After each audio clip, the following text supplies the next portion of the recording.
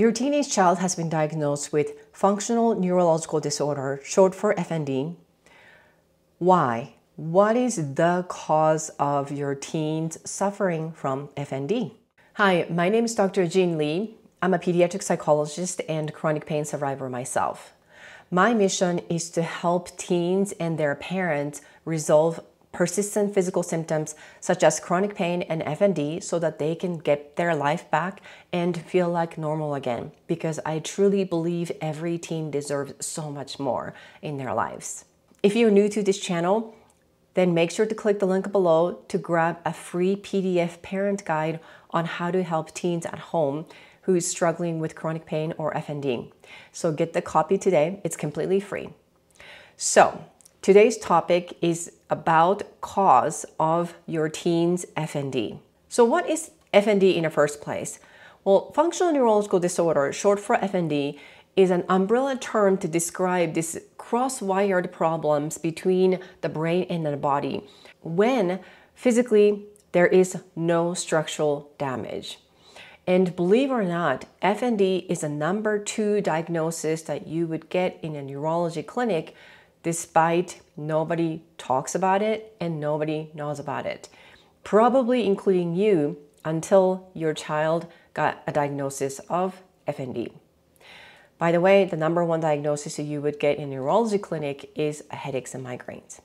So how is FND diagnosed in the first place? Well, according to this book, DSM, also known as Diagnostic and Statistical Manual of Mental Disorders, the most recent version, you have to meet these criteria.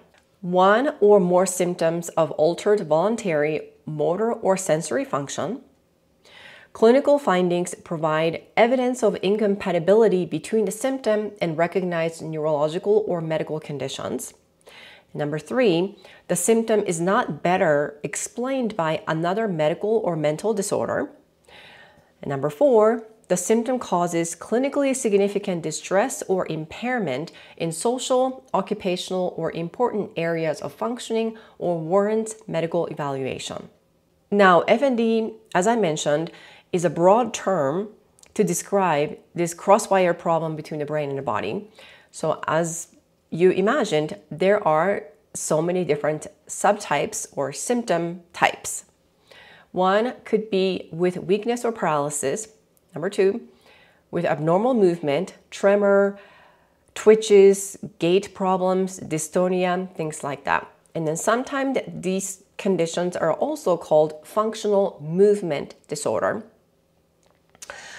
So this is part of the reasons why FND has so many different names and nuanced things and subcategories, and that's why not that many people know about it. But moving on. Number 3 would be the swallowing symptoms. Number 4 with speech symptom. Number 5 with attacks or seizures. So this is the most common subtype of FND, also known as PNES or NES. So these are psychogenic non-epileptic seizures and or NES, non-epileptic seizures. As I mentioned, there are so many different names that are describing different various things within the FND. Okay. Number 6 with anesthesia or sensory loss. Number 7 with special sensory symptom. And number 8 with mixed symptoms. So anyone can have any of these combination of things, 1 or 2 or all of these combination of things. All right. So FND itself, again, is sitting in this category of somatic symptom and related disorders, which used to be called somatoform disorders. Therefore, there are so many different names that is associated with FND. So what causes FND, which is today's topic of this video? Traditionally, FND was purely considered mental health disorder, and therefore there is all psychological stuff going on. There's a trauma, there's a stress, and there's anxiety. So FND used to be called convergent disorder, which came from the psychoanalytic theory, which states its unconscious psychic conflict is converted into physical symptoms. So it's kind of like a body speaking on behalf of you kind of thing. And because of that, previous connotation and meanings and conceptualization is what we would call it, A lot of people still believe that FND is all in your head. It's all psychological and it is all trauma and it is a mental health problem and nothing else. To the extent of, some people might say, you're faking, this is not real, and oh, it's a good thing that you don't have this or that, and this is better. Kind of invalidating or even gaslighting comments from other people because of this history. And speaking of which, the history, once again, according to this new book, functional neurological disorder is now called functional neurological symptom disorder. So you would hear these interchangeable terms FND and FNSD, depending on who you talk to, when you talk to, where you talk to, okay? That's why it's kind of confusing. And related to that, I want to make a distinction between adult FND and then teen FND, because I am noticing as a pediatric psychologist, a lot of times the problems that teens are experiencing are sort of lumped into the similar situations that are happening in the adult world. And I want to clarify that teens are not really small adults, so they are different. And how they're different, specifically for FND, is this. So if you're an adult who's got diagnosis of FND, then chances are the majority of the time, yes, the trauma is in some way related. That's a common statistical findings. However, for teens who get diagnosis for FND, which by the way, the peak diagnosis of FND amongst children are between the ages of 10 and 14. So this is a middle school, kind of high school, age range is the peak time for these kids to get diagnosis of FND. So anyway, the relationship between teen FND and trauma are much less compared to adults who have FND. Statistically speaking, it's actually less than 50% of the case. So if you're a parent watching this video and secretly giving yourself a hard time for not discovering or catching or not knowing if your child has had this unknown trauma and then giving yourself a hard time, I would say that may or may not be the case for your child in particular. As you can imagine, there are so many different subcategories and so many different things going on within the one diagnosis of FND or FNSD. Therefore, if you imagined, there is no one thing that is causing everyone's FND. In fact, it's a lot more complex than that. So how complex is it? There are 3 prongs to it: biological, psychological, and social component. So the biological component can be anything related to illness, injury, IQ, temperament, family history, genetics, brain dysfunctioning, lifestyle, things like eating and sleeping. All of these things are in the biological category. Now, psychological category, yes, the trauma can be part of the issue, but it just doesn't have to be that way. There's so much more to it than that. So it could be the baseline anxiety and depression or any other psychiatric conditions. But more importantly, your child's belief system, the mindset, the way your child thinks and feels and acts, and coping strategies and social skills, and all of those things are in this psychological category. So the social category can be anything like friends, family, school, extracurricular activities, cultural expectations, what's happening in a society, moving from middle school to high school, from one location to the other, changing the family dynamics and changing the environment. And all of these things can be related to the social factors. So I want to quickly talk about an example of my former patient who I worked with. And this individual was a 12-year-old boy with FND diagnosis. And within that, he had seizures, age regression symptoms. So he was 12, but he was acting like 5 years old when he was having these FND episodes.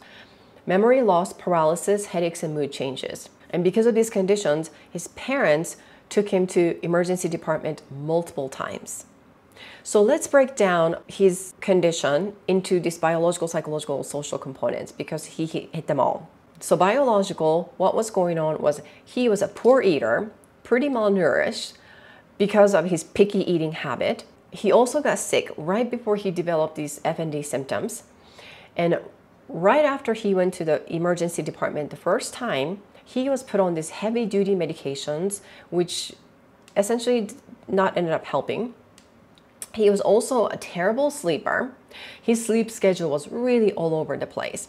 And then brain function wise, he had this low level of perceived self-control and had a difficulty turning down the volume of his emotion center called amygdala within his brain. So all of these things are biological stuff going on, okay? And psychological, at baseline, this individual had an ADHD, mild anxiety, and high expectations to perform really well, both academically and extracurricular activity-wise, from himself and his family members. And socially, there was a lot of stress going on at school, and his extracurricular activity of choice was in the theater and acting field. And then there was a bullying going on and changing schools since the pandemic in the last several years.